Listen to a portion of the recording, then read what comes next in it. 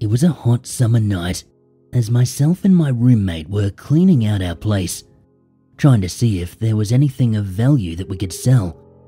You know, so that we could keep up our diet of instant noodles and coffee. As I was digging through the old bags and crates of random junk and old knickknacks, something caught my eye. Underneath a pile of old gaming controllers and bags of clothes was a box. What caught my attention about it was, despite being in the attic, buried under boxes and bags, this box, it seemed brand new. No creases, no dents, not even a speck of dust. Out of pure curiosity, I opened the box, and inside I found 5 old VHS tapes.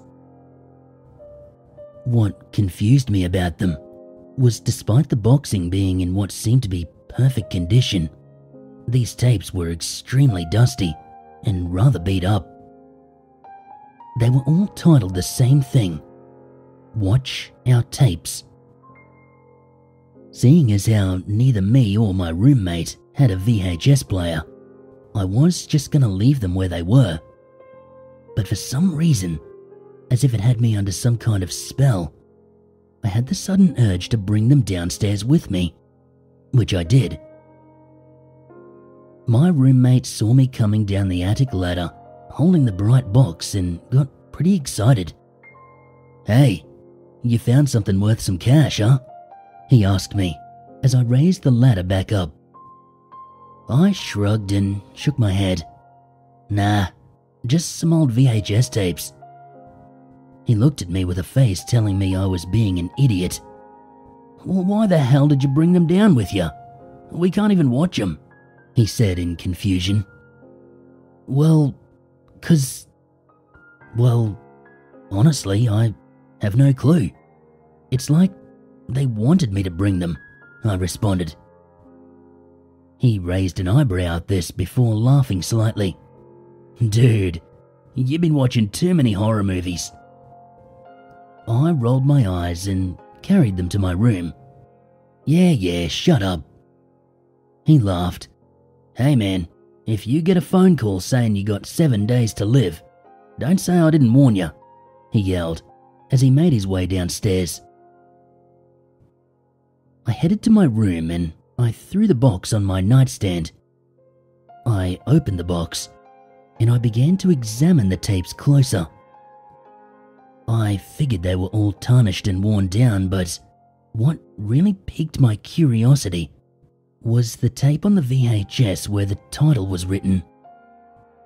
Next to the words was this strange symbol which I can only describe as, the occult. It looked like a crappy drawing of a stick figure with 2 lines across what would be the head and 1 across the torso.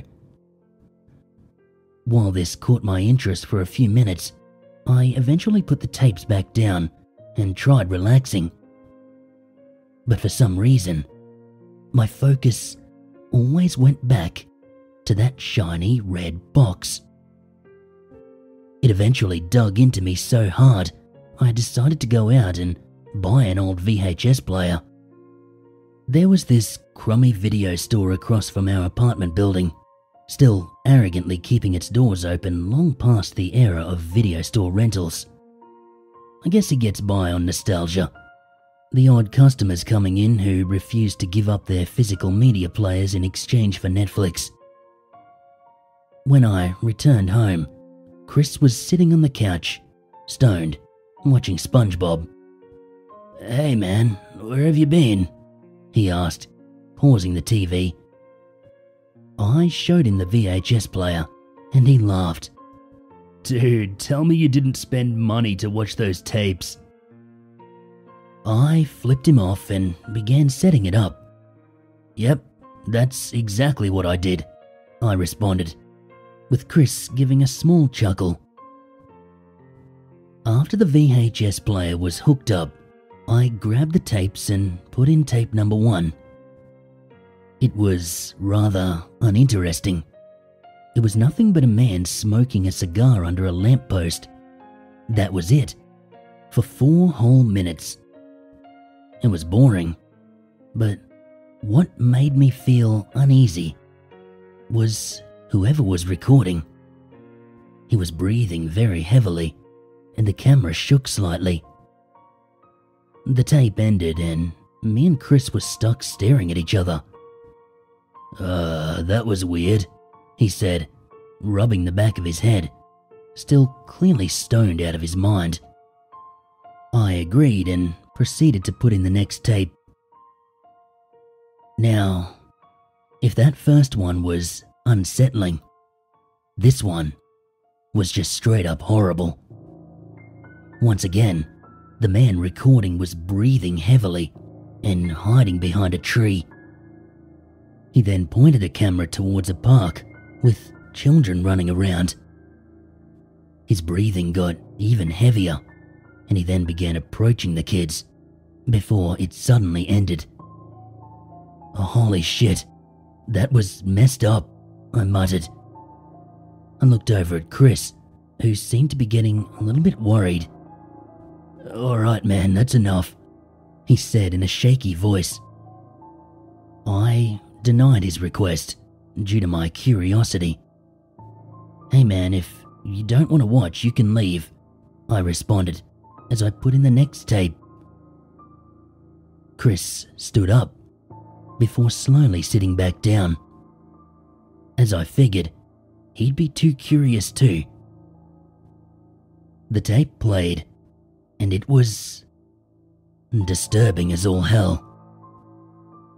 The man behind the camera and 2 other men in masks that looked to be made from deer skulls surrounded a large bag, and they all held long, jagged blades.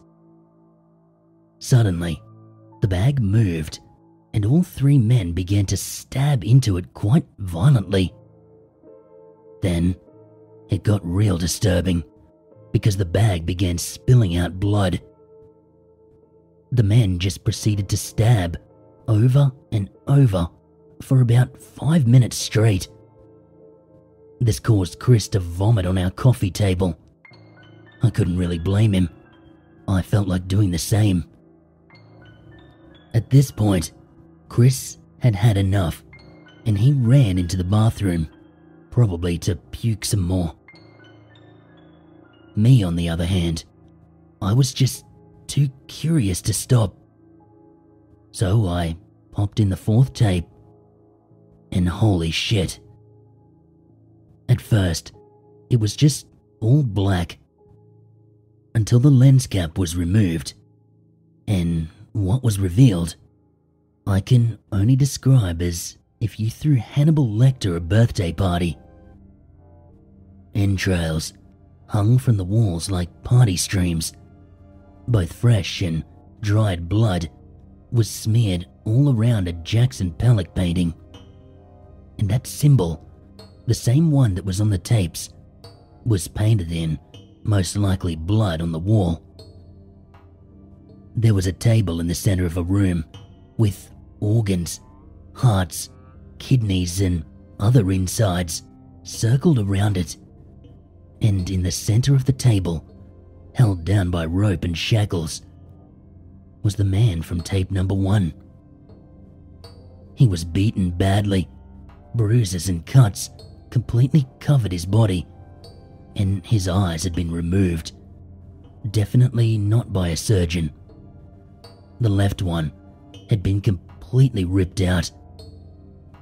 As I was trying to keep down my lunch, the same masked men entered the room, this time joined by 4 other figures. 2 I could make out as female. The other 2 I couldn't be too sure about. They all circled the man as they each picked up one of the still beating hearts at their feet. The one I assumed to be their leader, a man with a ram skull that had been carved into a mask, with one deer antler replacing the original curled horn, and was dressed in a dark red cloak, had begun reciting some kind of scripture, something in a language I could not understand. But one part was said in English. It went as follows: "The tainted blood spills for the pure to thrive." After finishing their speech, they lifted their cloaks, all pulling out blades of various shapes and sizes, all with that same symbol carved into the base of the blades. They began butchering this poor man, who thrived in pain, screaming for help. They began removing his limbs before tearing into his insides. The sickest, most disturbing thing was that no matter what they did, he remained alive throughout it all. It wasn't until they ripped the man's heart out that he finally stopped moving. Once the leader had removed the heart, they all held them up to the sky once again and chanting, "The tainted blood must spill," before biting deep into the hearts. That's when I finally had enough. I removed the tape and I threw them all into the box before bringing them down to the basement and setting them all on fire. I didn't even bother with the fifth one. At least, I tried not to. After watching them burn to a crisp, I returned to my room, only to see that fifth tape sitting on my nightstand. It was smoking and crackling with some burn marks, but still intact. I lost my shit and I began bashing it to pieces with a hammer till it was nothing more than a powder. I stayed up all night making sure this thing didn't return again, but I eventually crashed due to lack of sleep and complete shock. As I'm sure you've guessed already, I woke up in the morning to find that tape sitting on the VHS player. I came to the conclusion that it was not going to go away until I watched it, so I did just that. And holy shit, I wish I never did. The video started out as normal, but with a shot of my home city. How did I know that it was my home city? Well, because the video was recorded on our street.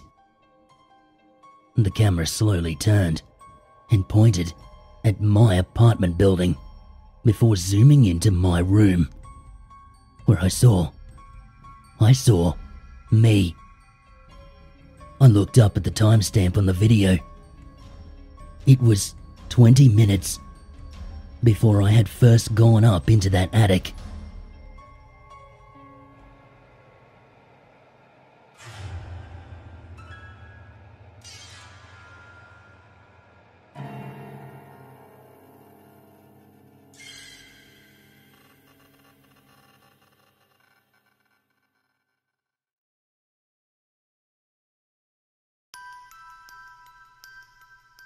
Here is the truth as I know. There are things that exist in this world that cannot be explained. And just because you don't believe in something, that doesn't mean it can't hurt you. I had heard tales of the trail for years. Every old-time hiker I ran into, they had a story about their time on the trail. How they were just dropped into it without any warning, and they were never the same again. Most of the time, they barely made it out with their lives. A bunch of weed cooked up bullshit, I thought. It wasn't bullshit though. I found myself on the trail this past July, and it was their stories that kept me alive. I've spoken to no one about this before. I don't want to be known as that hiker guy that others walk into the poison ivy to avoid. But more and more people are going out, which means the trail is going to pick some of them, and they are going to go in unprepared. The trail doesn't suffer idiots or newbies. eats them. First of all, know that the trail takes who it wants, when it wants, from wherever it wants. If you're going out, even for a day hike, make sure you bring enough supplies to last at least 3 nights. That's the average time the trail takes to get through, according to most of those that survived. This means food, water, shelter.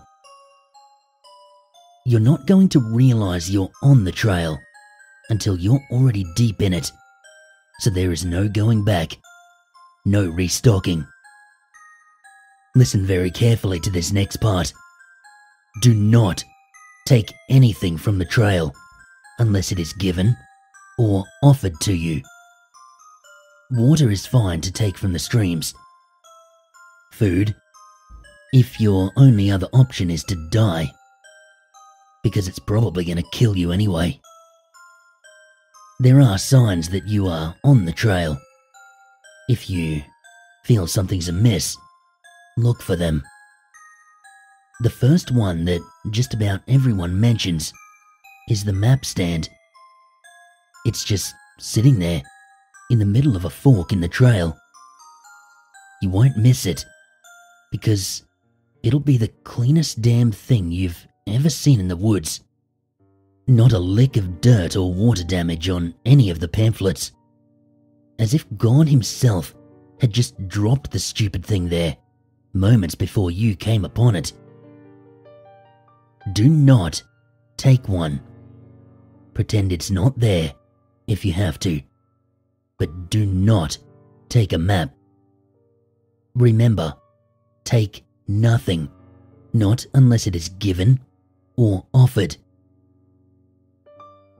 Past the map stand, you'll probably come across more of the pamphlets littering the ground.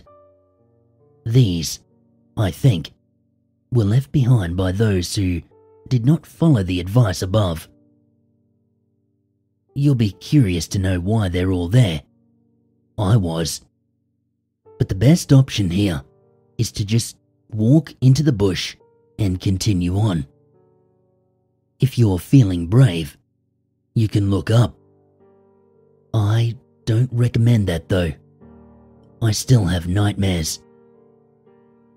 Stay in the bush until you reach a cross-shaped tree with a little rag doll nailed to the front. As you near the tree, the nail will fall and the doll will tumble onto the path. Pick the doll up. This counts as being given. Here, you can get back onto the dirt path, and you stick to that path like glue for the rest of the day. There is a little girl in a dirty nightgown that will follow you from off that trail. The doll is hers.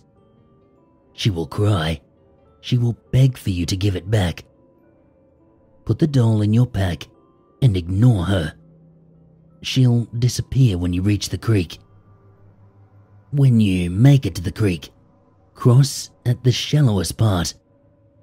The water plays tricks, and it is much deeper than it looks. There is an undercurrent that can easily pull you down to the bottom. The woman who told me about the current, she barely made it out, and she is now deathly afraid of water. She said that it's not just the current, but there are things down there, things that grab you. I didn't ask her what she meant by things. This is it for the first day. Keep on hiking until it gets dark. Don't worry about your pace. Darkness will settle in when you reach a certain point. Make sure you bring a headlamp, as you'll probably want to go 15 minutes further after dark. For me, I could hear footsteps on the trail a few meters behind me, and I went the extra 15 minutes and those sounds stopped. I don't know what will happen if you set up camp with the footsteps still following behind you. If it is a cold night, keep your fire as small as possible. One guy I spoke to, he made a large fire on the first night, thinking that it would keep anything dangerous away. He's now missing an arm. The next day, wake up with the sun. Electronic devices don't really work on the trail, and if they do, they cannot be trusted, so don't rely on your phone's alarm. You probably won't sleep well the first night anyway. The dogs will keep you awake with their howls and their barks. They're feasting on something that cries out every once in a while. Don't go looking for it. Stick to the trail for at least 2 kilometers. After that, the trail will split. I don't have a definitive answer on which way to go. Some people have had 5 ways show up, some only 2. Choose the one that you think is the best. Just keep in mind that on the trail, not everything is as it seems. From here, things will probably be different for you, depending on which trail you picked. It's now down to a bit of luck and using your head. For me, the trail almost claimed me on that split. It showed me a family member. They were hurt. Stupidly, I tended to them, and I got a knife in my backpack for it. I never killed anything before, let alone someone that was the spitting image of my little brother. You'll come out on the other side of the split. Some hikers, they have tried multiple trails of the split. One told me that they got out on the second day by doing this. The rest of them wished that they had just kept going forward. Just as the sun is setting, you'll notice a fire off the side of the trail. A woman will be sitting by it, stoking it with a branding iron. She will offer for you to join her. I got the impression that not doing so would be a very bad idea, so I would suggest you do the same and sit.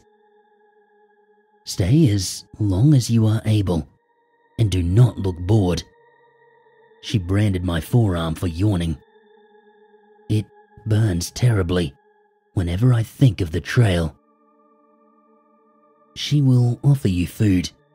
It's not bad, so just eat it. Once finished, you can get up and she'll only watch you silently as you return to the trail. Continue on until you reach the briar patch. This briar patch, it stretches on for what seems like kilometers in either direction. The only way to move forward is to go right through. The thorns change the farther you go, and if you aren't wearing long sleeves and pants, then you're going to be torn up before you make it halfway. That's when the thorns change completely to what look like little mouths. They dart out from behind leaves, bell-shaped things, colored yellow and purple. They are like leeches, and they will attach to you. Remove them as fast as you can, or you're probably not going to make it out. Be careful, as they will sometimes squirt your blood back at you, and being blinded by it, that will only make getting out harder. The last thing, on the third day, is probably the easiest and the hardest thing. You should come to a house in the middle of the woods. I heard crying from it. Others hear screams or strange, moaning voices. Remember that doll from earlier? This is what you need it for. There will not be a trail anywhere in sight, and entering the woods, that will just bring you back to the house. For me, the front door was blocked, as were the windows, which left the open basement doors as my only option. Through the basement, I found strange items from hanging knives to children's toys. Somewhere, a record player plays only static. I found the stairs to the first floor, following the crying. It led me to the second floor, and to a door that was shut tight. Using my shoulder to open it, I found a burned-out room. The wooden walls and the floor still had embers glowing. There was a heat haze that burned my throat as I breathed. Sitting in the center of that room was a tiny cradle and the girl that had appeared off the trail. She stared at me, eyes just as hot as the embers in that room. She looked almost devilish as she sat there, rocking the cradle slowly. The heat in that room, it was growing by the second. All the cuts and nicks from the sticker bushes itched and burned, and I wiped sweat from my forehead as I looked around the room. It got so bad that I could feel the soles of my boots becoming soft. I didn't know what she wanted until I remembered that doll. I dug it out of my pack and I placed it gently into the cradle. As I straightened, I found myself back on the trail again. A light breeze drying the sweat from my skin. This may not be the same thing that happens to you, but it seems to me she just wants the doll.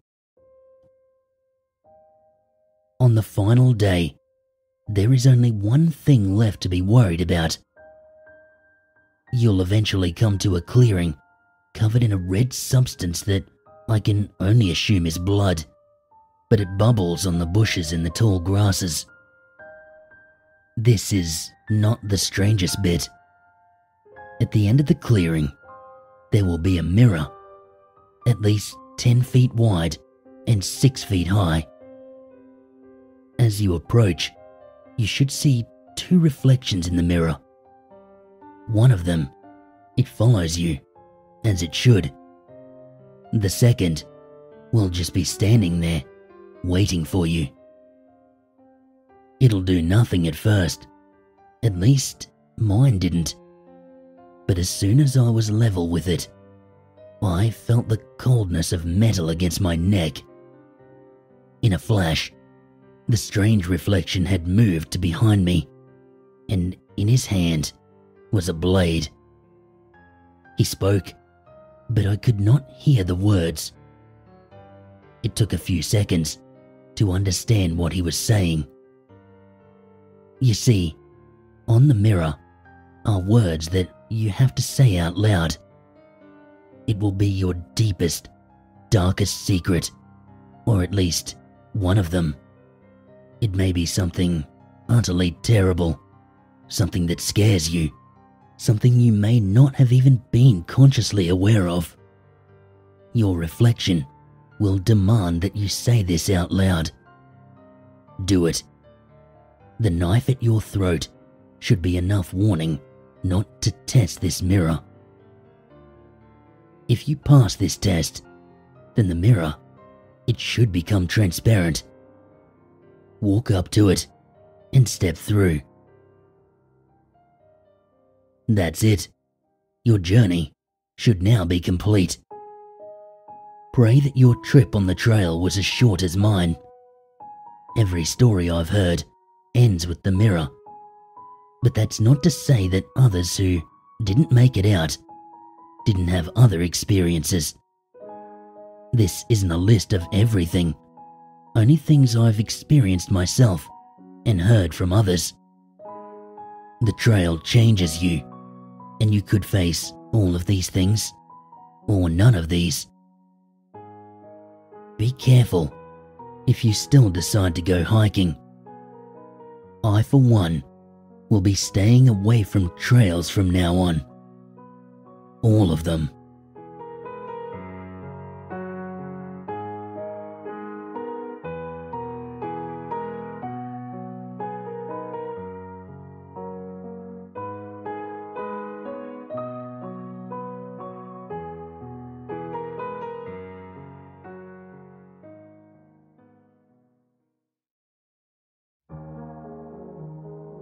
We always expect life to be easier than it actually is. Why is that? Why do we assume that we are owed happiness? Why do we act so surprised when things go wrong? Is it this society we live in? Is it the false advertising that surrounds us at all times? Is it because of the things we watch or the books we read? Why is tragedy always so shocking? Life is a slog of disappointment and misery. Sometimes we are graced with pockets of joy, brief respite from all the hardship. In these moments, we feel like we have figured out the purpose of our existence. Love, family, culture, travel, natural beauty. But it's all bullshit. Those fleeting hours of contentment, they are nothing more than a quick breath between beatings. It's a ray of hope that gets stuck inside our minds like a cancer. We hold onto it, we beg for it, we scream for it. During times of unbearable mental agony, having something to hope for is actually worse than if there was no hope at all. Hope is a lie. It is a disease that tricks our minds into thinking this painful reality is going to evaporate like a puff of breath on a cold wind. Let me assure you, reality is a brutal, bloody corpse. Now, you might be reading this and thinking, I'm not like this. I have a good life, a healthy family. I'm financially secure. Let me tell you this. I hope you enjoy your quick breath of clean air, because there is a bomb falling over your head. You may not see it yet, but it is descending at a tremendous speed. When you least expect it, it's going to land and devastate your entire existence. It will destroy everything you love, and it will leave you broken, weeping in the gutter. Why am I telling you this? Why should you listen to me? Because the bomb has already dropped on me. Because the fallout is unbearable, and I cannot seem to find a gasp of clean air in this toxic wasteland of life.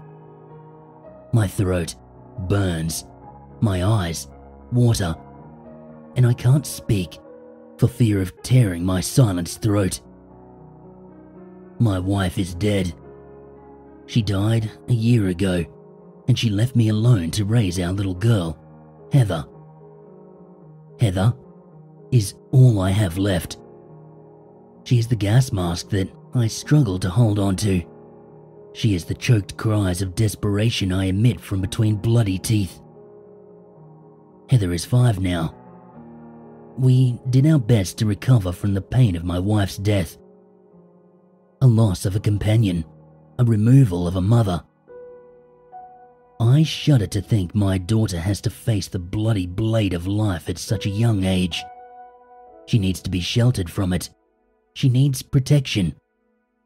And for a while, I thought that I was providing that. But that was before.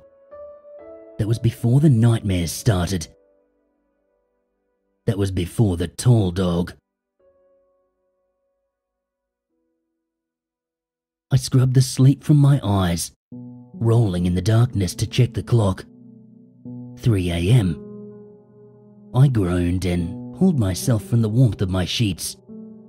Heather was crying from her room, calling my name. She must have had a bad dream. In a daze, blinking sleepily, I shuffled out of my room and down to hers. The house was silent, and my feet scuffed over the cool hardwood floors. Heather never has bad dreams, I thought, yawning. Did I let her watch something scary before bed? I entered her room. The space was illuminated by a pink ballerina night light. I went over to my daughter's side. She was curled up in a ball with her hands over her face. She was sniffling and her pillow felt damp with tears. Cooing, I scooped her up and told her that everything was okay. After she calmed down some, I asked her if she had had a nightmare. She looked up at me with big, teary eyes and she nodded.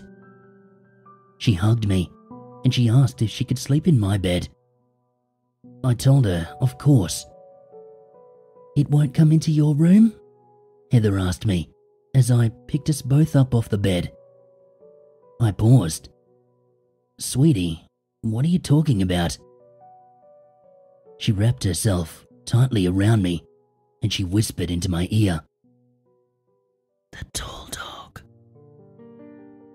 I didn't know what to make of it.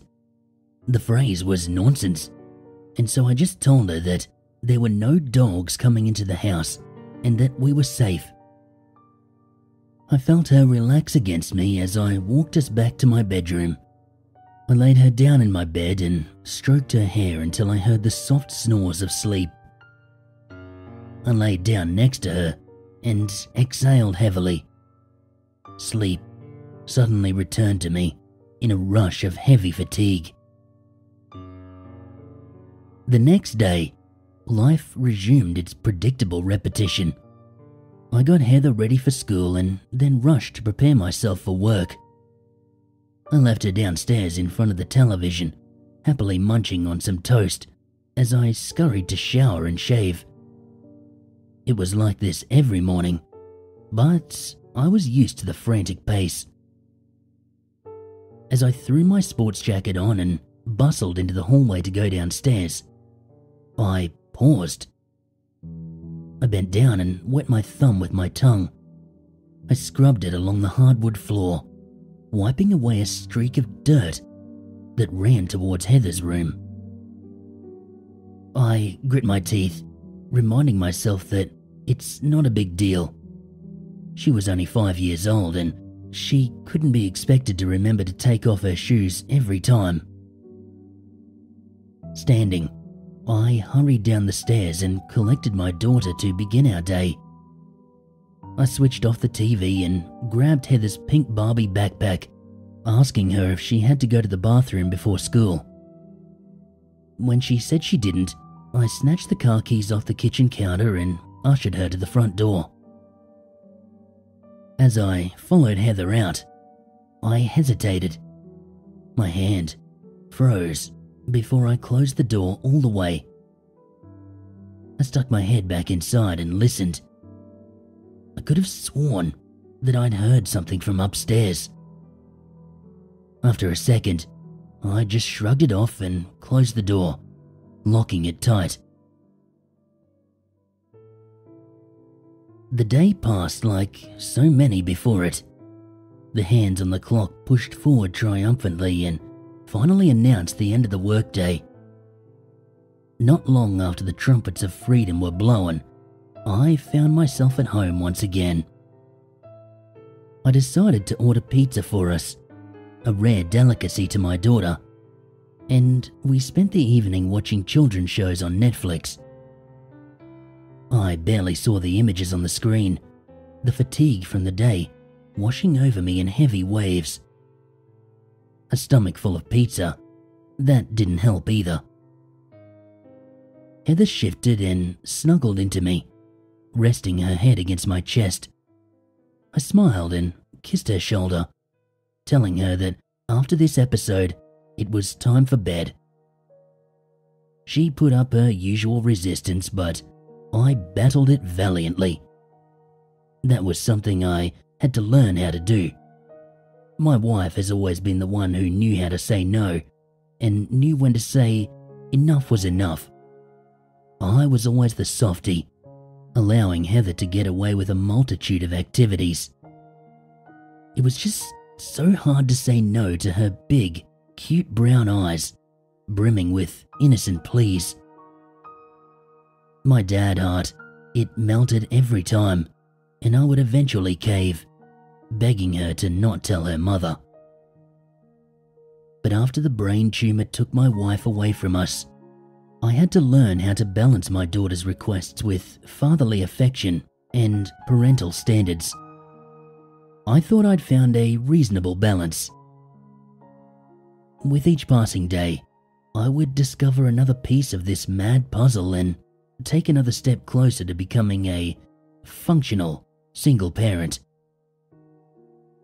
When the show ended, I told Heather to run upstairs and brush her teeth and get ready for bed. Groaning, she eventually obeyed, and I began to pick up the kitchen. I placed our plates in the dishwasher and threw out the empty pizza box. I checked my watch and saw that it was almost 11. I sighed. I hadn't realized it had gotten this late. I should have put Heather to bed 2 hours ago. I exhaled.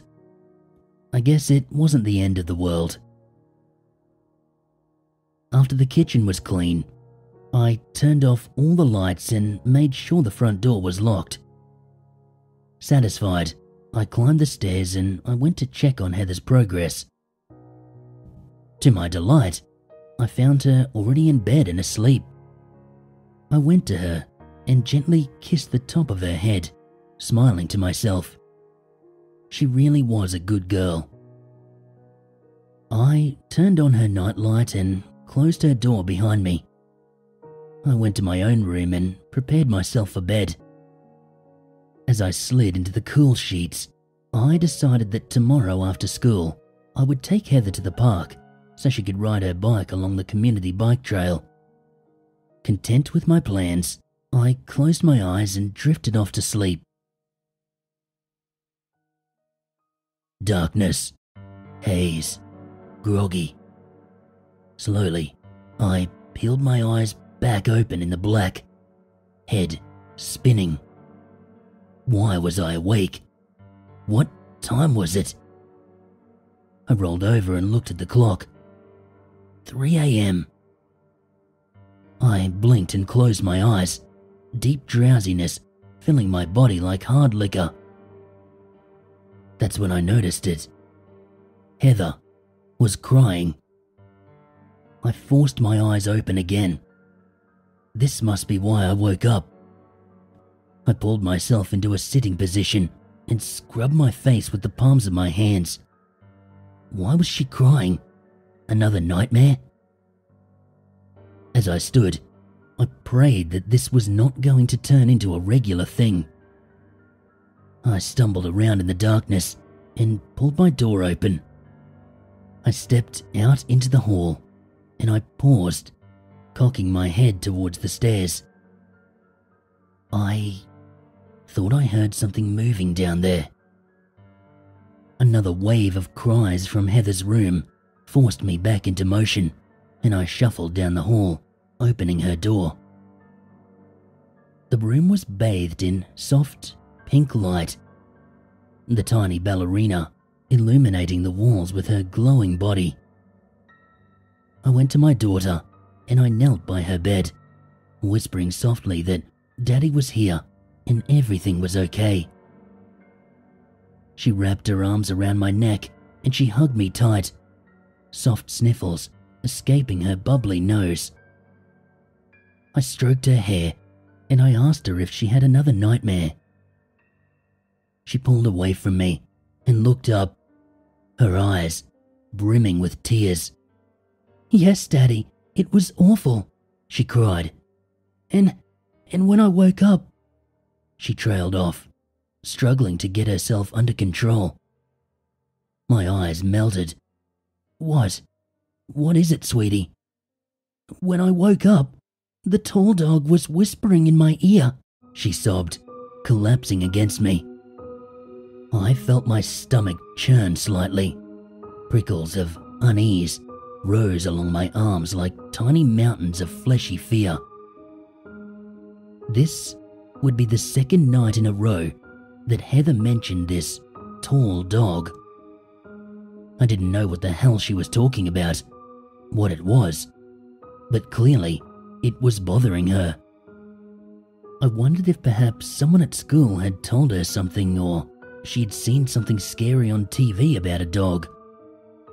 Whatever it was giving my daughter nightmares, and I needed to find a way to make it stop. Suddenly, Heather squeezed my neck, and I heard her gasp. Before I could react, she buried her face against me and started sobbing even harder, her whole body shaking now. Confused, I pulled her off me and cupped her face in my hands. "What is it? What's wrong?" I asked urgently. Heather pointed behind me, towards the open door. "It just peeked around the corner and it was looking at you." I spun around, my heart thundering. There was nothing there. Of course there was nothing there. Why would there be? Putting a hand over my chest, I forced myself to settle down. "There's nothing there, honey. It's just shadows. It's late. Do you want to sleep in my bed again?" Her eyes remained locked on the open door as she slowly nodded. I picked her up and rubbed her back as I walked us out of her room. There was nothing to be afraid of. She had just had a bad dream. As I walked down the hallway, I paused in the darkness. I looked to my right, down the stairs, down into the gaping maw of black. Did I hear something moving down there? Heather squeezed me tight, and she whispered into my ear, "It's going into the basement." I shifted her weight in my arms, her words sending a shiver of unease down my spine. I told her again, there was nothing there. I brought her into my room and tucked her into bed. I sat beside her and rubbed her head until she drifted off to sleep. It took longer than it had the previous night, but once she was breathing easy, I went to my bedroom door and stepped out into the hall. In the dead of night, when surrounded by heavy darkness, fear has a way of making monsters out of the shadows. I forced myself to remain calm, reminded myself that I was an adult, and I went and stood at the top of the stairs. I looked down, the enclosed staircase, revealing nothing but the square black mouth at the bottom. I listened, holding my breath. Silence. I shook my head. I told myself that I was being ridiculous, and I went back into my room. I closed the door and I lay down next to my daughter. I stared up at the ceiling, mind alert and awake. I knew that I was not going to be falling asleep anytime soon. I pulled my phone off the nightstand and I brought up the web browser. After taking a moment to think, I plugged in the search term, tall dog. I scrolled on past some dog show sites that popped up and finally found a link to a message board. I tapped on it. My heart skipped a beat as I read the question at the top. It read as follows: "My son keeps having nightmares and complains about something called the tall dog. Does anyone know what the hell this is? It's happened 3 nights in a row. It's driving me crazy. Please help." The top answer, right below it, sent a chill rocketing through my body. It read, "Your son is telling the truth. Get help. The tall dog is real, and it will keep coming back. It's attracted to deep sadness, and it will not leave your son alone until it gets what it wants. It is very dangerous. I know this sounds insane, but I am telling you the truth. I've come across others who have encountered this thing, It is very real and very dangerous. I put my phone down and I stared into the darkness. My heart was racing. This couldn't be true, could it? Every part of me wanted to write it off as a bizarre coincidence, but it was so specific that I just couldn't. What am I supposed to do with this information? I thought. This is crazy. Stuff like this doesn't happen. Stuff like this doesn't exist. And yet here I was, staring at a warning on my phone while my terrified daughter lay curled up next to me. It was unnerving. I turned onto my side and I stared at the closed bedroom door. Just outside the door were the stairs leading to the ground level. As I closed my eyes, I pictured something long and lanky pulling itself up them, its snout dragging along the wood. I forced that image out of my head and I shivered. There was nothing out there.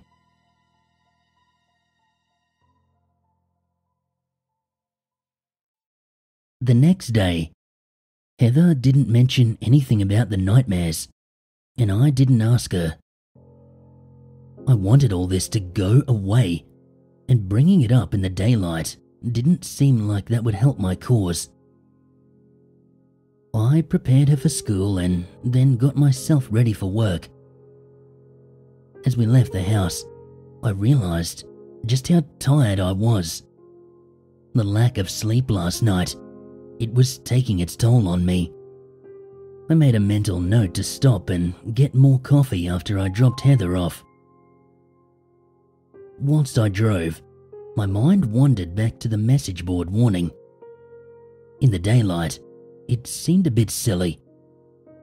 I pushed the fear back into the corner of my mind and I scolded myself internally for being so irrational. I reminded myself again that I was an adult and I didn't believe in monsters and things that go bump in the night. After I dropped Heather off at school, I went back and got another cup of coffee and then drove to work. My brain accepted the caffeine gratefully, and as I sipped on the steaming liquid, I pondered what my wife would make of this whole thing. She would probably say I was being stupid and to man up. The thought made me grin, and suddenly, I found myself missing her. Eventually, I pulled into the office parking lot and began my day. Being Friday, I was hoping that I could leave a bit early. The crisp morning air, a prelude to a possible beautiful day. I still planned on taking Heather to the park. I had hopes that the fresh air and the sunshine might erase her nightmares, burning them away in a blaze of brilliance. Well, things didn't go as planned. Halfway through the day, I got a call from Heather's school. I sat, dumbfounded, as the principal explained to me that I needed to come and pick up my daughter. When I asked him why, he informed me that Heather had started biting her classmates and wouldn't stop until a teacher forcefully pulled her off another kid. I closed my open mouth, shock erupting across my face. There had to be some kind of mistake. My daughter didn't do things like that. The principal assured me that he was just as surprised as I was. But nonetheless, she needed to be taken home for the day. The other kids were scared of her, and the parents were being notified. Great, I thought. I'll be the single dad with the violent child. As soon as that thought popped into my mind, I got angry with myself. Who cares what they think? I need to go see if my daughter is okay. I informed my boss of the phone call, and he nodded me out the door. I thanked him and told him I'd make it up on Monday before bolting for my car. As I drove, I tried to make sense as to the possible reasons why Heather would act out like this. She wouldn't just do it. One of the kids, they must be picking on her. One of them must have provoked her. She wouldn't just start biting kids. I sat there at a red light, anxiously drumming my fingers against the wheel. Something was going on with my daughter, and I needed to get to the bottom of it. First, the nightmares, and now this. Clearly, Heather was going through something, and as a responsible parent, I needed to find out what it was. I grit my teeth as the light finally turned green and I gunned the engine. I wondered if this had something to do with my wife. I wondered if this was Heather's way of coming to terms with her death over a year later. I felt my eyes suddenly well up and my knuckles turned white. It wasn't fair. It was not fair that she had been taken from us. Why? What had we done to deserve such sadness? What was going through Heather's young mind in the absence of her mother? What could I do to fill that sorrow? Then, I started to panic. The creeping thoughts of Heather's upcoming teenage years. What if this was the end of our good relationship? What if she started blaming me for her mum's death? I knew she was only 5, but time has a way of preserving deep hurt and forming scars that never heal. I realized just how much I needed to be there for my daughter in these early years, these crucial development times. How I acted, that could make or break the way she viewed, well, everything. As these thoughts scrambled my mind, I pulled into the school parking lot. And as I did, I was slammed with a realization, one that chilled me to the bone. I remembered the message board warning. The tall dog, it is attracted to deep sadness. I shook my head. No, don't start going down that road. That's insane. There's no such thing. She's forming waking nightmares in order to deal with what she's going through. Steeling myself, I ran into the school. Before I knew it, I was sitting in the principal's office, listening to him apologize for making such a big deal out of this, and that it was more for the other kids than for Heather. I barely heard him, nodding as his words washed over me in waves of numb noise. Finally, a teacher led Heather into the room, and I scooped her up in a big hug. I kissed her on the cheek, and I saw that she had been crying.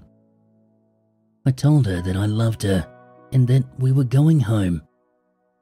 She nodded silently at me, her big, brown eyes filling with tears. I told the teacher and the principal that I was sorry for the incident, and I assured them it would not happen again. They both smiled and they thanked me. But I saw something else behind their masks of public decency. I saw judgment. They saw me as a single father with no idea how to raise a little girl. They saw a struggling man with no answers. They saw someone who had lost his wife and was still finding a way to live without her. Suddenly, I got angry. A spike of adrenaline coursing through my veins, but I kept my mouth shut. I turned and I left, hugging my daughter close to me as I stormed out of the school. I didn't know if it was righteous anger or embarrassment, and I did not care. They had no idea what I had gone through, what I was dealing with. Who the hell were they to judge me? I put Heather in the car and I drove us home in silence. I fought to get myself under control. I reminded myself that this wasn't about me. It was about my daughter. She was the one who needed help. She was the one who needed loving support. We eventually arrived home, and I checked my watch. It was almost 4. I abandoned the idea of going to the park and instead sat Heather down on the couch. I placed myself next to her, and I told her that we needed to talk about what happened at school. "Sweetie, are you doing okay?" I asked her gently, gauging her mental state. She looked down at her hands and nodded. I cleared my throat. I was always so bad at this. "Is it true you bit those kids today?" I saw her lip quiver, and she slowly nodded without looking up at me. I sighed. "Honey, you can't bite people. You know that, right? Why did you bite those kids?" She shrugged again, and I saw a tear rolling down her cheek. "Be brave," I told myself. "You can't back out now." "Were you mad at them? Did someone say something mean to you?" She put one hand in her pocket and slowly shook her head, eyes still downcast. "Heather, can you look at me?" I asked softly. She turned her eyes to mine, and I saw she was crying openly now. She kept on fidgeting in her pocket. "Honey, can you promise me that you won't do it again?" I asked. More tears ran down her cheeks, and she cried, "I'm sorry, Daddy. I'm really sorry." I leaned down and kissed her on the head. "It's okay, honey. I know you're a good girl. Daddy loves you very much. Just please don't bite anyone again, okay?" She sniffled back another outburst of tears, and her hand, it kept on twisting in her pocket. I finally noticed, and I patted her leg. "What's in your pocket, Heather? Do you have something you want to show me?" She suddenly looked embarrassed and shook her head. But I prodded her, and after some coaching, she finally pulled out a handful of brown nuggets. I blinked, wondering why my daughter was carrying around a pocket full of dirt. And then my heart slammed so hard against my rib cage, I thought it would break. "Sweetie," I said, trying to keep my voice under control. Is that dog food?" She balled her fist up, and she hugged the nuggets to her chest, staring at her feet that dangled from the edge of the couch. "Where did you get that?" I asked, feeling a deep disturbance roll over me. "I found them," she answered quietly. "And what are you doing with them in your pocket?" I asked, a flurry of nerves fluttering in my chest. Heather looked up at me. "They taste good." I forced myself to breathe and held out my hand. "Why don't you let me hang on to those, and I'll make us an early dinner, okay?" Reluctantly, she handed over the nuggets, and I plastered a smile to my face. I asked her if she wanted to watch some TV while I made us dinner, and she offered me a small grin and nodded sheepishly. As I turned on her shows, I fought with the voice screaming in my head. Something was going on here. Something really, really awful was happening to my daughter.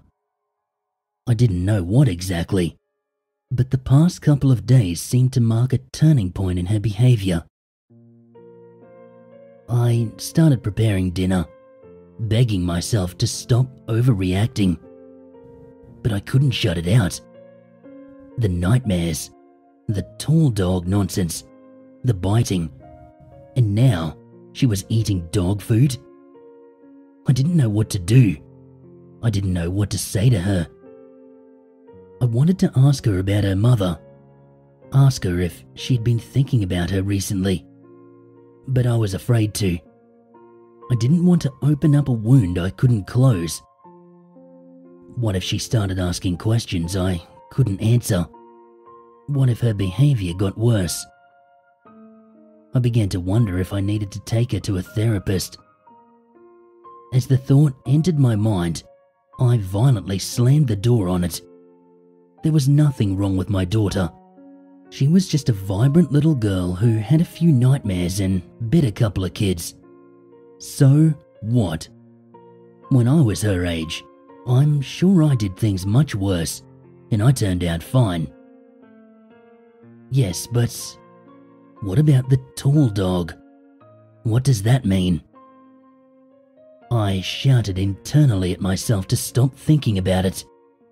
There was no such thing, and I needed to face the problems I could handle. I finished making dinner in mental agony, and I prepared 2 plates. I went to the couch and sat with Heather, both of us eating in silence as cartoon images danced on the screen. I suddenly thought back to what Heather had said the other night. When I woke up, the tall dog was whispering in my ear. I grit my teeth around my food. I was not thinking about this bullshit anymore. I crawled into bed, mentally exhausted. It had taken me forever to get Heather to sleep. She had begged to sleep in my bed, but I told her no, and that I'd keep my door open just in case she woke up scared. I just didn't want her to start forming bad habits. I rested my head against my pillow, and I stared out into the dark hallway from the crack in my door. I shut my eyes, and I said a silent prayer that Heather might sleep through the night. Maybe then, all of this would be over, and she would go back to being the little angel I knew she was. I didn't want to continue down this road of parental speculation and continue assuming that every little bad action was a foretelling of a bleak future for her. I let out a long breath, and I waited for the gentle arms of sleep to rock me into the world of dreams. It didn't take long.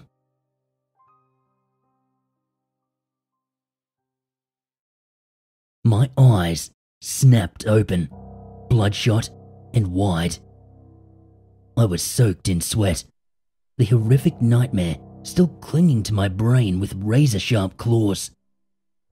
I rolled onto my back and I wiped the sweat from my face. I swallowed hard and I waited for reality to clear away the cobwebs of slumber. My heart was racing, and I put a hand over my bare chest, willing it to slow. My wife. I had been dreaming about my wife. She'd been in a hospital bed, screaming my name, clutching her head.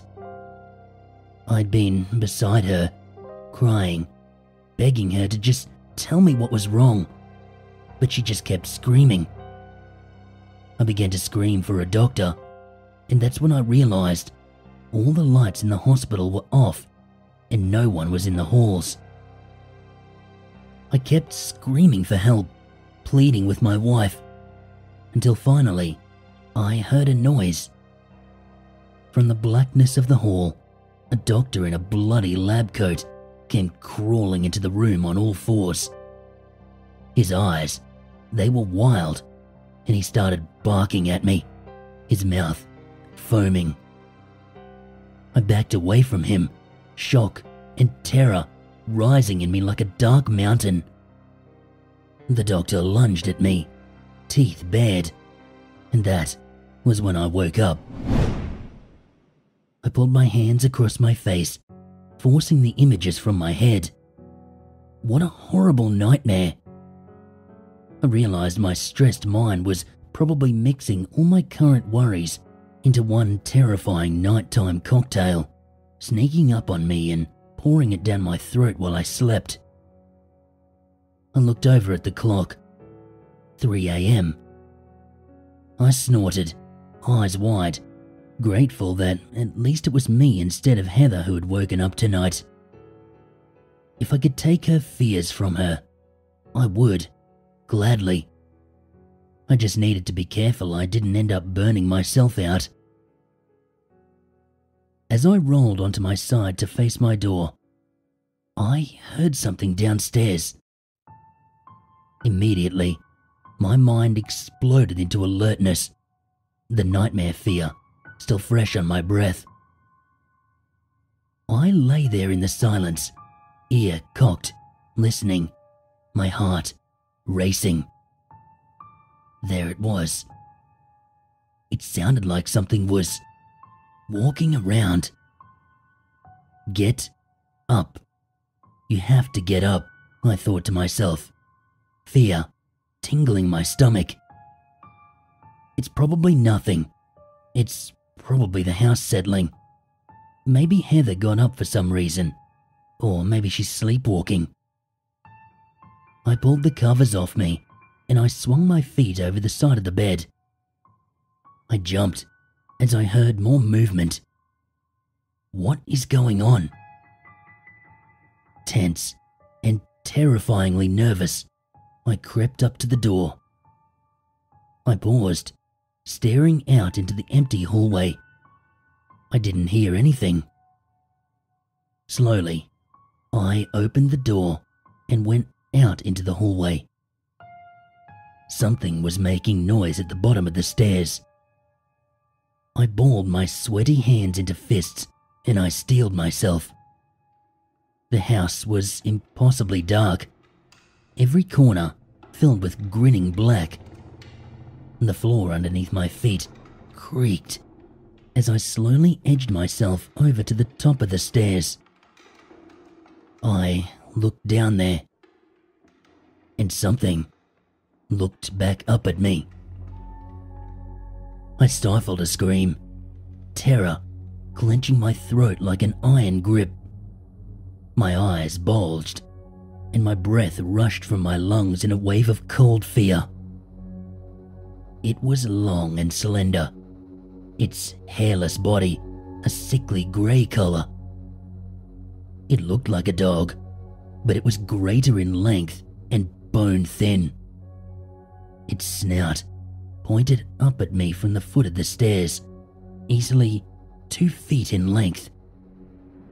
Its eyes were completely white and swollen in their sockets, like bloated marshmallows. It was on all fours, its front 2 legs resting on the first 2 steps. As it gazed up at me, it began to pull itself upright. My knees turned to liquid, and I watched in absolute horror as it rose to stand on 2 legs, its head towering towards the ceiling. Its neck was long, too long for a dog, and it snarled up at me, its mouth full of black, needle-like teeth. It started slowly walking up the stairs towards me. I backed away in frantic desperation, unable to comprehend what I was looking at. I tripped over my own feet and fell, not able to tear my eyes away from the advancing monstrosity. As it neared the top of the stairs, it crouched back down on all fours, and I saw its swollen white eyes pulsing with excitement. I tried to scream, but I found that I didn't have the breath. This was the most terrifying thing I had ever seen, and every alarm in my head was blaring with furious urgency. I scooted backwards with my hands into the safety of my room, and I stood, grabbing the door and slamming it shut in one violent gesture. I stood, with my back against the wood, sucking in hungry lungfuls of air. What in the hell was that thing? What was it doing in my house? Where had it come from? Heather. Oh no. Heather. I pressed my ear to the door and I heard footsteps padding down the hallway towards Heather's room. I scrambled in the dark for some kind of weapon. Grabbing my discarded work pants that were lying in a pile on the floor, I slid the belt from the loops. I wrapped it around my knuckles, turning the buckle outwards. I pressed against the closed door and I took a deep breath. I could not let that thing hurt my daughter. I opened the door and stepped out into the dark hall. My eyes scanned my surroundings, but I couldn't see it. I knew it had to be in Heather's room. Cautiously, I crept down the hall, my ears trained to pick up any sound of this thing. Heather's door was wide open and a faint pink light drifted out from the inside. I entered her room and froze. The monster, the tall dog, was on all fours by Heather's bed. Its snout was inches from her ear and its mouth moved rapidly. I couldn't hear any noise though. It was like it was speaking directly into her dream. Heather's eyes were shut, but she had begun to stir, soft cries escaping her lips as the tall dog silently filled her mind. Suddenly, it realized I was in the room and it whipped its head around. Its eyes seemed to vibrate in their sockets, thick, white pus leaking from them. It silently bared its teeth, its mouth filling with sharp, ebony darkness. I took a step back, feeling my throat tighten, and I gripped the belt harder in my hand. I needed to get it away from Heather. My heart was seizing in my chest, and my back was coated in a cold layer of sweat. I forced my knees to lock, and I licked my dry lips. The tall dog turned away from the bed, and it rose up on two legs, towering over me. Despite its appearance, it did not move like an animal. Its balance was perfect, and its legs and muscles twisted and flowed with the confidence of a human. "What do you want?" I whispered, holding my ground as a trickle of sweat slid down my face. It then leapt at me. I screamed, raising my hands to protect my face as its long body crashed into mine. I fell to the floor, its sinewy flesh pressing mine to the wood. Its breath was hot on my face, and stars exploded across my vision, my head bouncing on the ground. With the energy battered out of me, I blinked back darkness and scrambled desperately, trying to get it off me. It pinned me where I lay, its powerful legs digging into my sides. I looked up into its hideous face, and the white ooze pouring from its eyes dripped into my hair. It leaned down, and it opened its mouth, its jaws parting to reveal rows and rows of black teeth. I watched in horror as its throat began to open, folds of dark flesh parting like oil and water. And then I heard my daughter screaming from deep down inside. "Daddy, help me, please! Don't let it take me! Daddy, please!" Heather's voice was shrill with panic, and it sent waves of chilling terror through my body. No, this wasn't happening. That wasn't my daughter. It couldn't be. Please, God, no. The tall dog snapped its jaws shut and I shoved it off me, a surge of energy igniting my muscles. It skittered on all fours towards the open door, and I scrambled to stand, breathing heavily. "What did you do to her?" I screamed, shaking in fear and fury. "What have you done to my daughter?" The tall dog crouched and eyed me, sniffing the air. I waited for it to strike, waited for it to move. This thing was going to kill me. I knew that, but I was ready. I stood my ground in the dim light, trembling, accepting whatever happened next. Instead of charging me, though, it turned away and sprinted down the hall. In shock, I listened to it crash down the stairs and onto the ground floor. More footsteps followed and then faded away. I realized it was gone, leaving me shaking in horror. I turned to Heather, who lay motionless on the bed. I threw the belt onto the floor and went to her side, prayers flowing from my lips. Tears leaked down my cheeks as I grabbed Heather and lifted her head to rest on my lap. Her eyes were closed and her body was still. "Please, God, I'm begging you. No, no, no." My mind was absolutely collapsing. "Heather, my angel, wake up. Daddy's here. Please, please wake up." I shook her, pleading as reality tore my exhausted brain in two. Suddenly, her eyes flickered, and then she opened them. She stared up at me, blinking rapidly as if she wasn't sure where she was. I let out a cry of raw relief and I hugged her tight against me, more tears pouring from my eyes.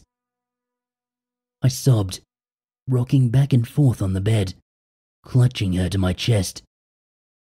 I thought that I had lost her. I thought that she had been taken away from me. And then Heather began to bark. My bloodshot eyes widened, and I pulled her away to look at her face. Her eyes roamed around the room, curiously, and her tongue lolled from the side of her mouth.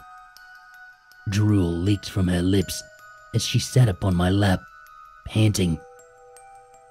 She finally looked up at me and let out a series of yaps, all signs of humanity draining from her eyes. "Heather, stop it! Stop that!" I cried, shaking her. "Don't do that! It's okay! It's gone, sweetie!" But she didn't stop. She jumped from my arms and she began to run in circles as if she were chasing an imaginary tail. She stopped where she was and cocked her head at me, shouting a sharp bark as if she wanted me to play with her. I sat on the bed, watching her, and gripped my face with sweaty hands. And I began to scream.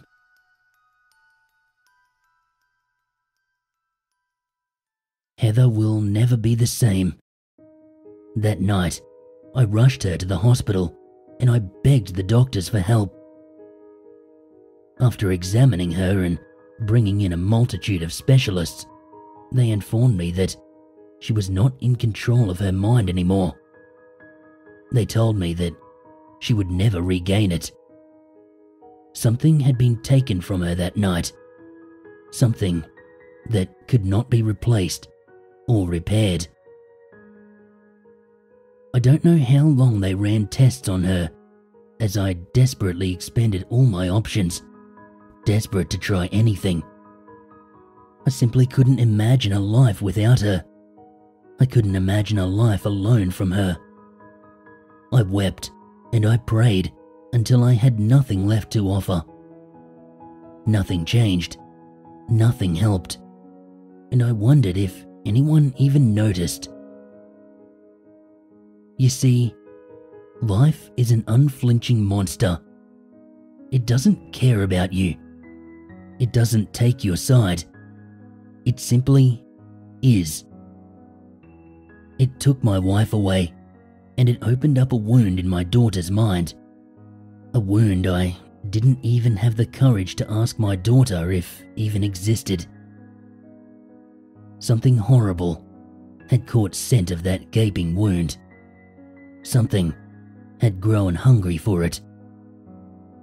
It had entered our life and slipped into the gory cracks of my daughter's hidden, suppressed sadness.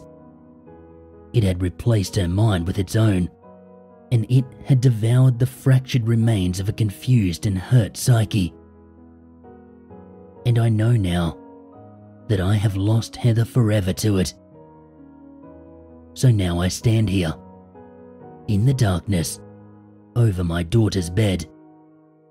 I grip the pillow with shaking hands.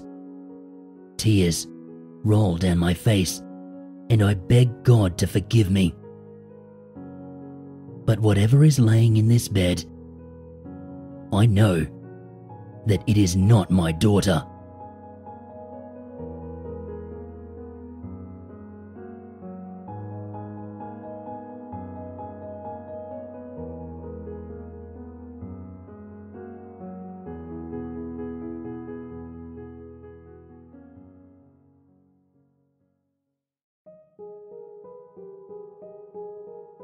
Marcy found a flash drive under the mattress when she was changing the sheets on Emma's bed. We both found this quite odd. Why was our 5-year-old daughter, who can barely work a laptop, in possession of a flash drive? And why was she seemingly hiding it from us? As a parent, it's easy to jump to conclusions. A million different scenarios, each worse than the last, passed through my head when Marcy told me, and judging by the look on her face, her mind was running parallel. Somehow, we both managed to stay calm. We agreed to check it out after Emma was asleep. We wouldn't even mention the flash drive to her, not until after we'd seen what was on it.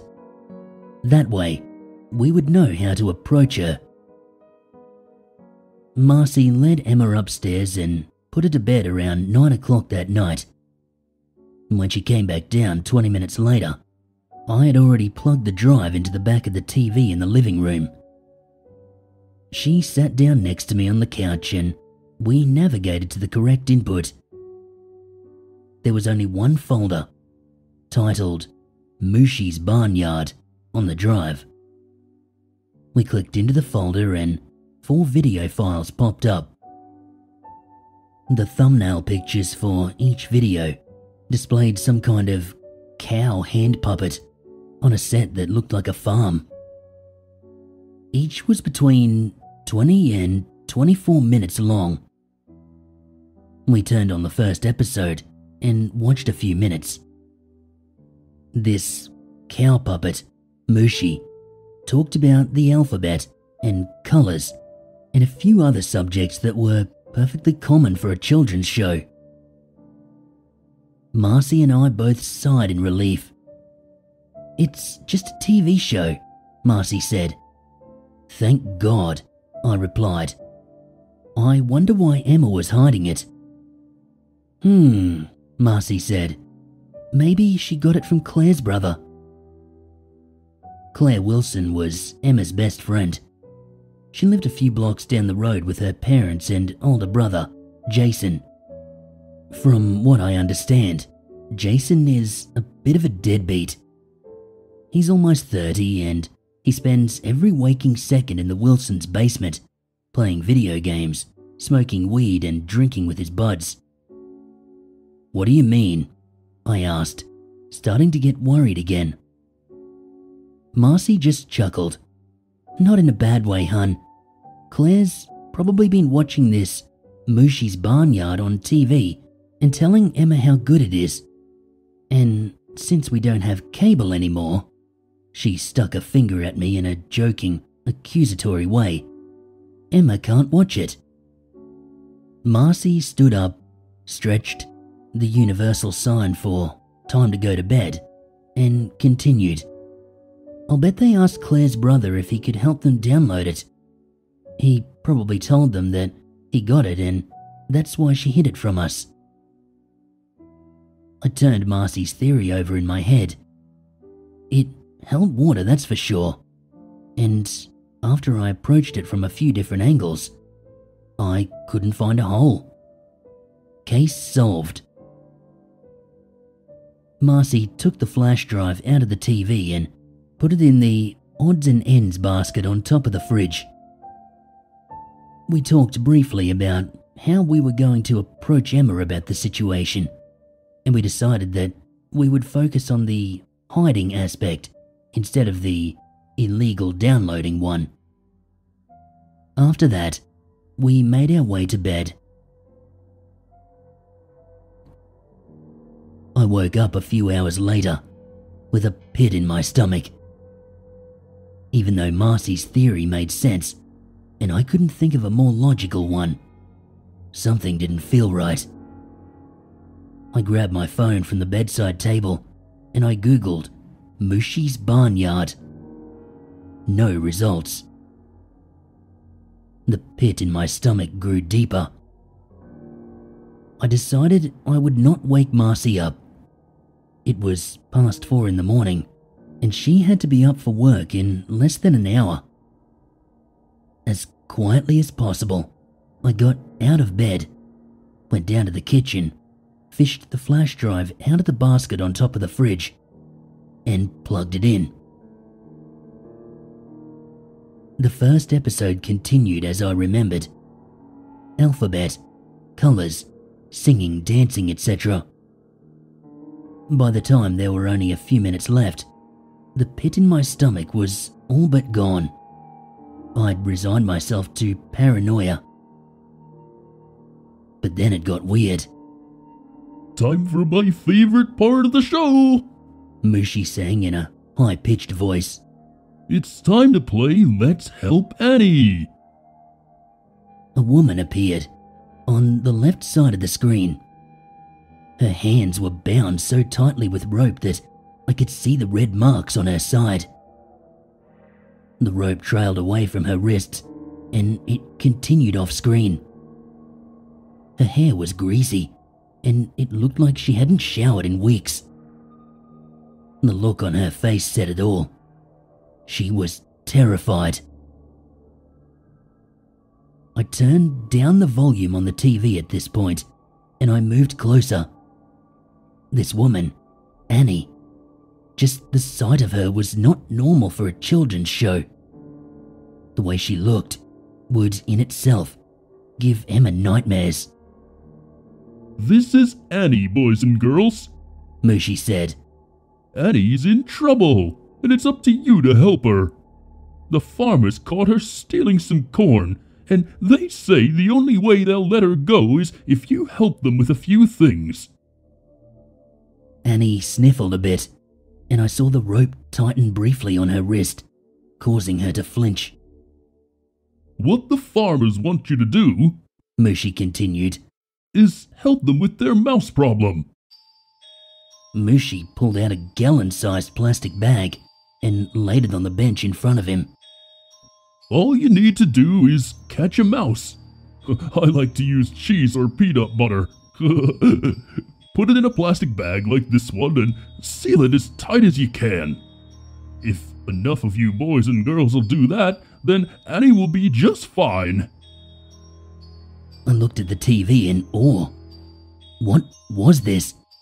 Why were they making children kill mice? And who was Annie? I'll see you in the next episode, boys and girls. A little tune played in the background as Mooshee disappeared and the video ended. After that, I watched the last 5 minutes of each of the other episodes, fast forwarding until Annie came into the picture. In each episode, she looked skinnier and dirtier. Cuts and bruises appeared on her forearms and shoulders. By episode 3, she was limping. In each episode, when Mooshee introduced the "Let's help Annie" bit, he explained that not enough children had done what the farmers had asked.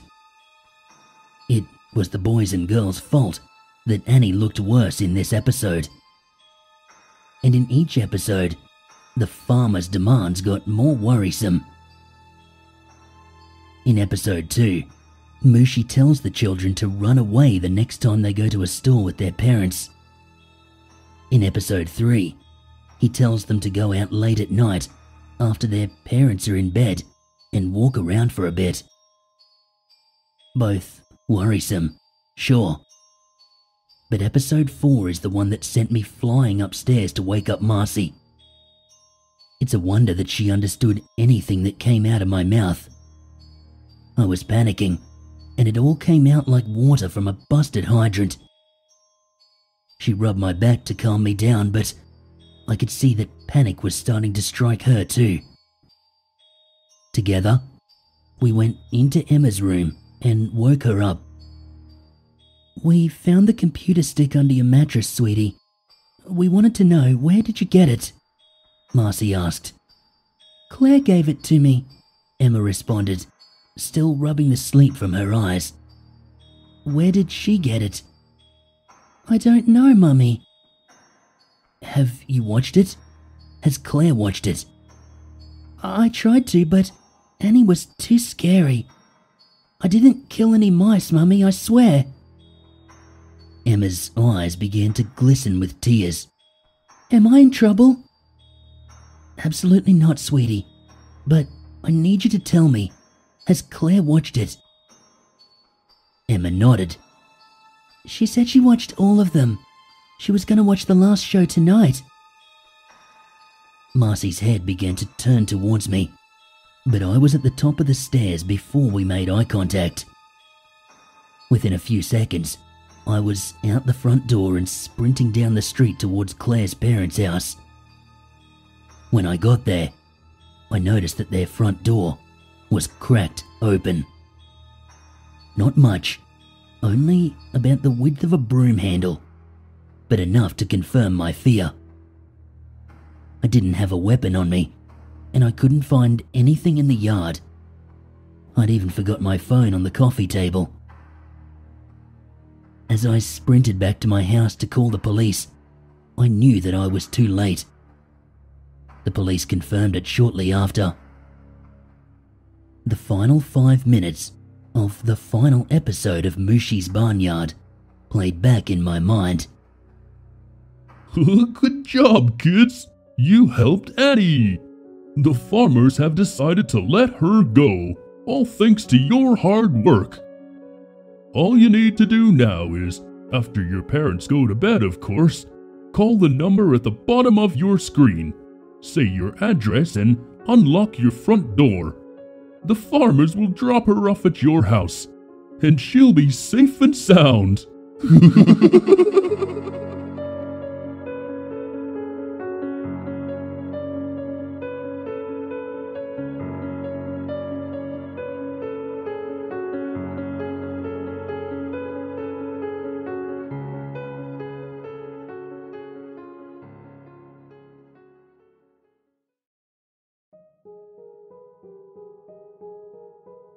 A few years ago, I was employed as an IT consultant at a biochemical research office out in the middle of nowhere in East Anglia.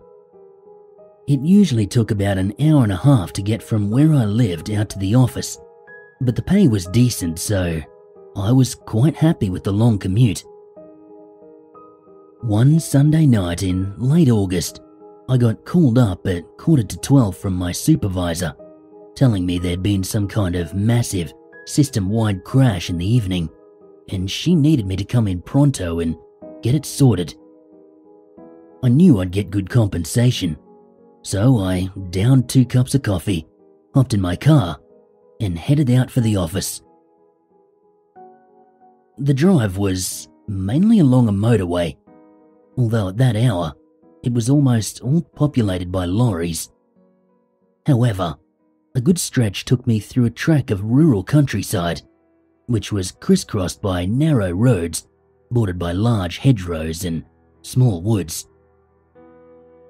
I'll admit that it was a bit creepy driving through the desolate pastures and forests at midnight on an isolated expanse of road.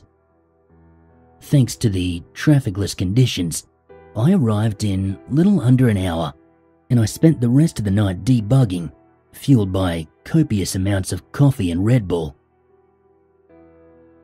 Finally, I was done by about 4:30 in the morning, by which time I was all too happy to be heading home and get some shut-eye. I stepped into my car and I waved goodbye to the security man, who, apart from my supervisor, was the only other occupant of the building at the time. I was setting off just as the sky was starting to turn that deep, early morning blue, and the air was beginning to be filled with birdsong. I passed out of the office park where the building was located and had crossed over into the dense bocage of the country. I did my best trying to stay alert, and I kept my eye on the winding road, which now seemed to be even emptier than it had been when I drove up. But after about 20 minutes, my car sputtered to a stop. I yawned and checked the tank. It was still half full. I glanced at the clock. It read 5 minutes to 5. I quietly swore to myself. This was just about the worst possible place to break down, and my tech expertise doesn't exactly cover car engines. I switched on my old flip phone and I was surprised and damn thankful that I had any service. I made the call to AA and gave them my location, telling the operator that I had broken down. They said someone would be out as soon as possible, probably within an hour. I was extremely tired, but I decided to keep myself awake by getting out into the fresh morning air. It was getting lighter, and the surrounding landscape was bathed in the morning blue, but I estimated it would still be an hour before the sun came up. Lighting up a cigarette, I stood there smoking against my car for a few minutes, quietly surveying the topography of the land. My part of the road was sandwiched between a small copse and a field bordered by tall hedges that rose into a slight hill, topped with a large tree.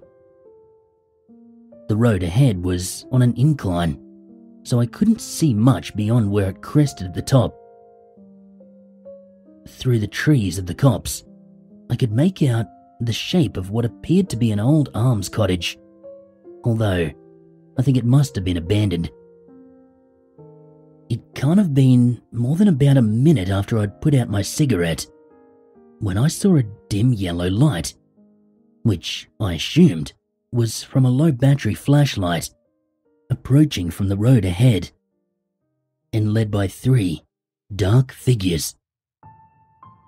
I stood upright and I squinted into the darkness, thinking that they were perhaps masochistic joggers or farm labourers heading off for work. However, as the silhouettes got closer and became clearer, I saw that they were not holding flashlights at all, but rather old-fashioned lanterns, with wicks burning away in small glass boxes. As they approached, I got a look at them in the morning light, and by the way they were dressed, I thought they must be going to some kind of reenactment or something.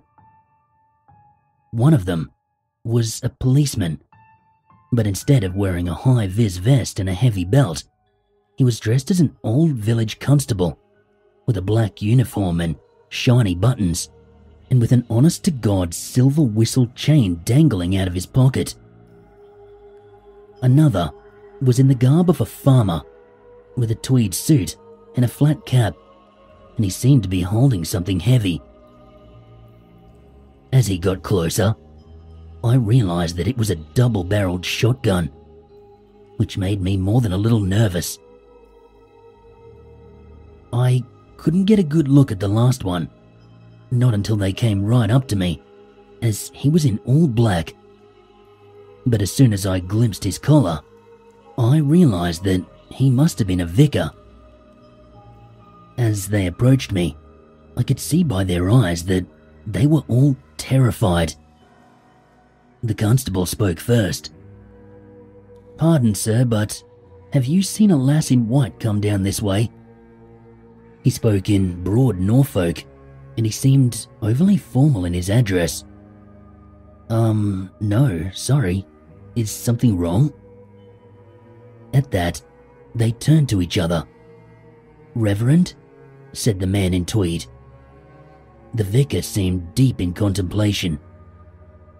"If she hasn't come along the road, then she'll be miles away by now," said the constable. "Nonsense. She couldn't possibly get out over the fens before dawn," declared the man in tweed, looking towards the vicar, although he said nothing in response. "We'd need a bloody aeroplane to catch her now, George. There's no chance she hasn't gotten away." This solemn declaration was followed by a moment of awkward silence. "Not unless she went into the wood," the Reverend said eventually. "Well, that's it then. Come on," said the farmer, motioning towards the cops. "I won't go in there, George, and that gun of yours won't do naught to save us, and I reckon you know it too, Reverend." "If she gets away, then it's on our hands," said the vicar quietly. "Let's just pray we find her before daybreak." The constable nodded gravely, and the trio turned towards the small group of trees. "Can I be of any help?" I finally asked, although, to be honest, I was afraid of saying anything. It didn't matter though, as the vicar slowly turned and looked towards me as if he'd heard a very soft noise. It was as if they could no longer see me at all. I was at once glad and terrified. With that, the three of them trudged off, and I watched as the ghostly procession crossed over the low dry stone wall bordering the copse, and, with the vicar leading them, they disappeared into the trees. I stood still against my car, trying to figure out what the hell had just happened. But after a few minutes, I came to the conclusion that, in my sleep-deprived state, I must have begun to hallucinate. Although, I reasoned that nothing like that had ever happened to me before. My eyes kept on drooping, so I lit up another cigarette, and I decided to walk up the adjacent field, which was bordered by a bridleway that led up the knoll. I crossed over a narrow footbridge and followed up the side of the field until I reached the large oak tree that stood on the hilltop. From here, I surveyed the landscape hidden by the ridge, which was all broad fen country, crisscrossed with hedgerows, sunken streams and canals. From my view on the slight promontory, I could not make out a single hamlet, farmstead or grain silo for miles. There was a remarkable absence of any sign of human habitation. I was suddenly struck with just how bizarre it was that these three men must have been trekking for miles in the dark, with only the dim light of their lanterns. By then, I was sure that they must have been real, for I could very clearly picture their worried and haggard faces in my mind. Something odd I noticed was that the trees that bordered the side of the road, which I thought had made up a small copse, seemed to stretch out a good ways further and consisted of a considerable tract of dense woodland, now lit up by the red sky of the early dawn. I couldn't quite reconcile this in my mind, as I distinctly remembered stopping on the side of the road and glancing at the old alms cottage through the thin tree line. Now, the trees enveloped the land, and the cottage was nowhere to be seen. Just then, I heard a very distant but very discernible crack, which I immediately realized must have been a gunshot. I put out my cigarette just as the tip of the sun crested on the horizon, and I took one last glance westward before heading down, when I spotted something coming towards me from the other side of the hill. There was a distant white figure bounding up the bridleway at quite a pace. I can't quite describe the sensation, but I suddenly felt oppressively tired.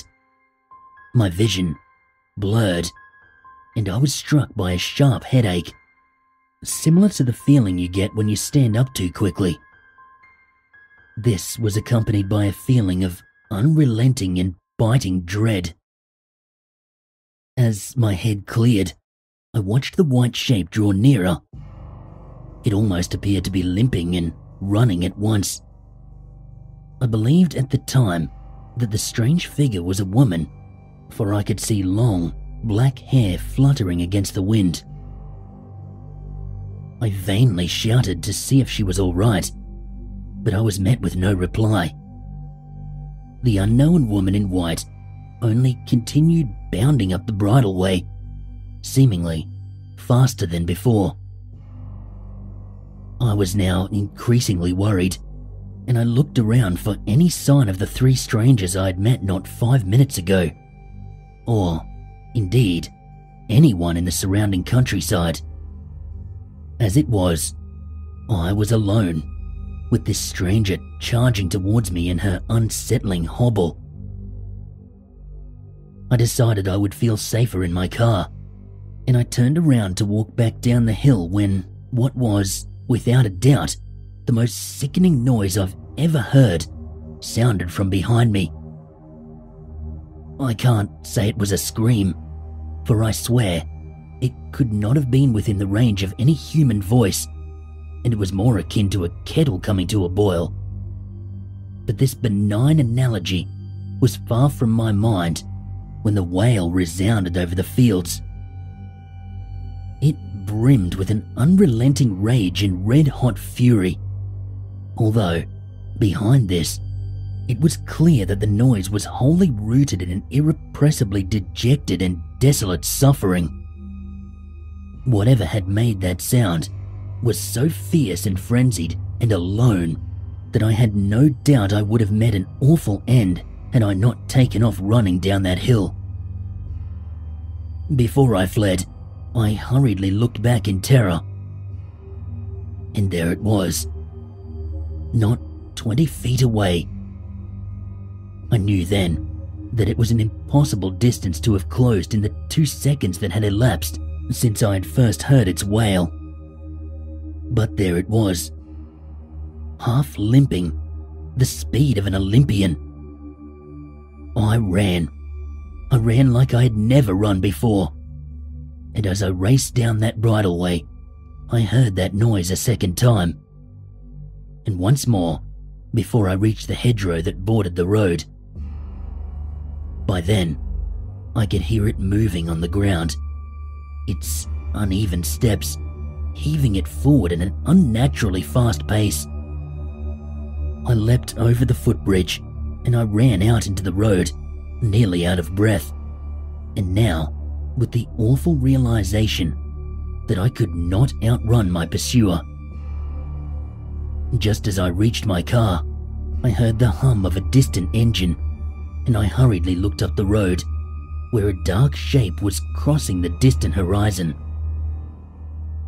As I shaded my eyes from the sun, I caught a glimpse of the flashing yellow emergency lights of a AA repair vehicle descending the road ahead. I spun around, expecting to be confronted by that dreadful, limping white figure. But the road was empty. I was alone. Incredulous, I looked up at the hill, scanning the fields for any trace of the woman in white. I found none.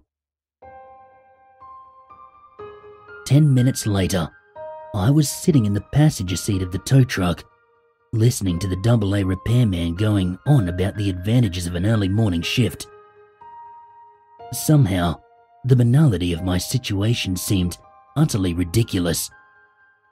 The adrenaline was still coursing through me, and needless to say, I didn't sleep until the following evening. Just as we departed that stretch of road, we both heard a barely audible gunshot.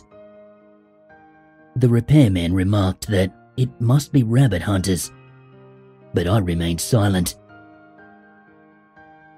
As the truck crested the ridgeline, I glanced back towards the hill, and I caught sight of a piece of white fabric stuck in the oak tree, and I watched as it wrestled itself free with the breeze and fluttered off towards the sunrise.